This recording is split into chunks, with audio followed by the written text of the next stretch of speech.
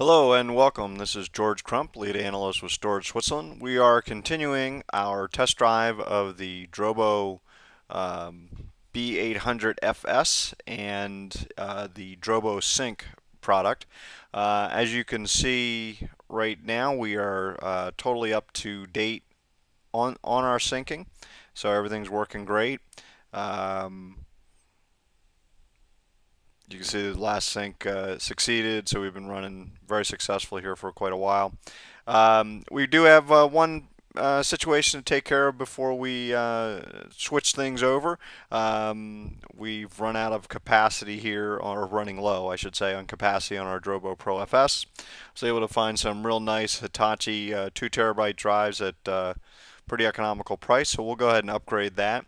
Another question that might come up is, why is this Drobo out of capacity and this one not, since they're just essentially a mirror of each other?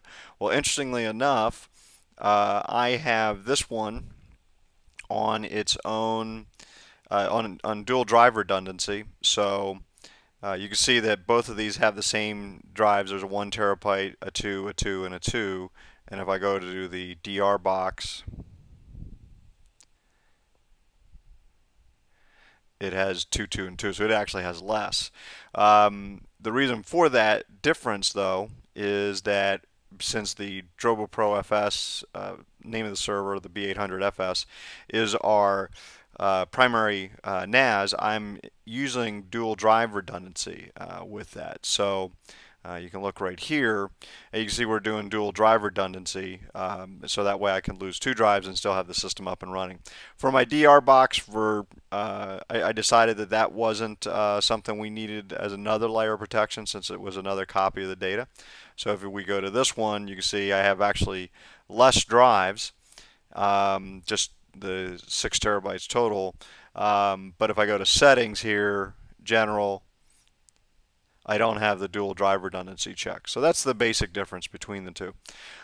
You also notice that I have the drive spin down a lot more aggressive on this one, just because we only replicate every couple hours.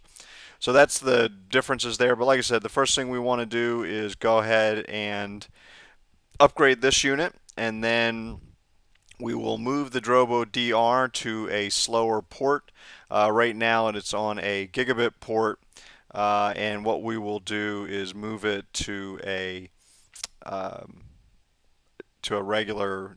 port that we've purposely slowed down. So you can see right here, we're going to move it to lucky port 13, which we have set at 10 megabit as opposed to 1 gigabit, which is all these other ones. So that should give us a fairly decent simulation of some WAN traffic, slower performance, and we'll make sure everything stays in sync, and we'll update you on that progress as well. So like I said, the first step is to go ahead and upgrade the capacity on the Drobo. So that'll be the first thing we want to take care of. So hang on 1 second while I go ahead and put in the new drives. Okay, and we're back. Went ahead and put the drive into the new unit. We go to, you just see the space free up, put 2 terabytes in. 2 terabytes solves a lot of problems pretty quickly.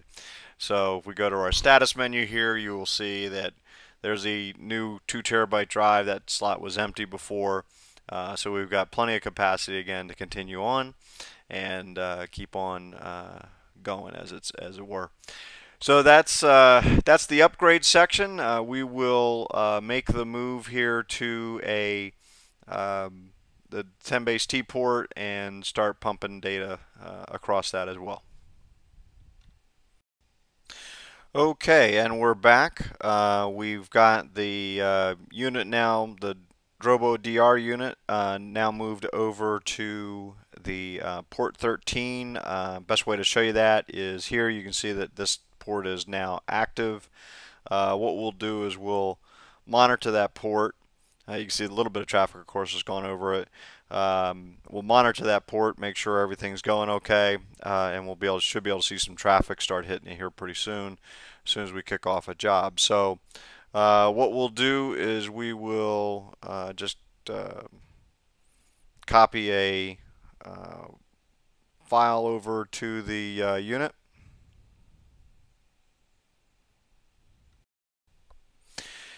By doing that, we'll bring up a couple of Finder windows here.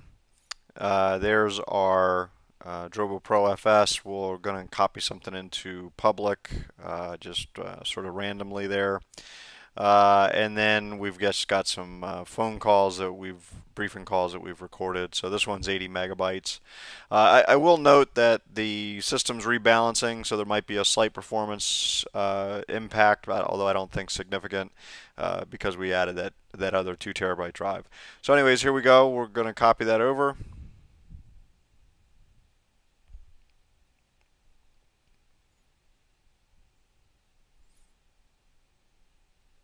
And we're done. So there's 80 megabytes, and of course we'll be using it. This is a Saturday, so it won't be as busy today, but we'll be using it during the day, and we'll try to show you some updates.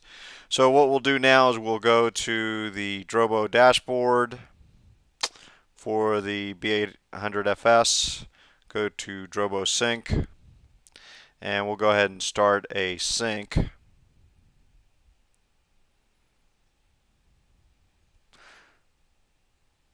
And there's our sync in progress, and hopefully if we go over to our port display, we should be able to see some traffic here. Oops, sorry.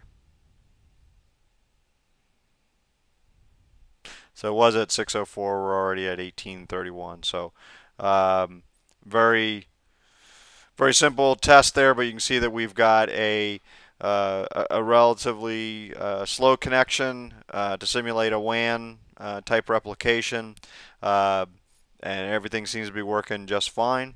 So we'll be using it throughout the next couple of weeks, so give you some updates on how that is progressing.